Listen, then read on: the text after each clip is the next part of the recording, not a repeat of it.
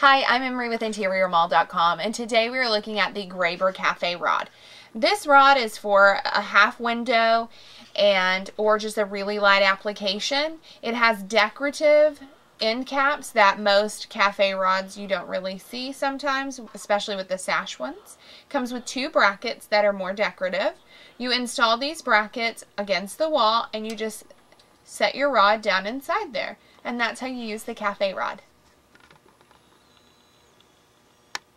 For more questions or information on Graber curtain rods, visit our website InteriorDecorating.com or give us a call 8 to 5 Monday through Friday.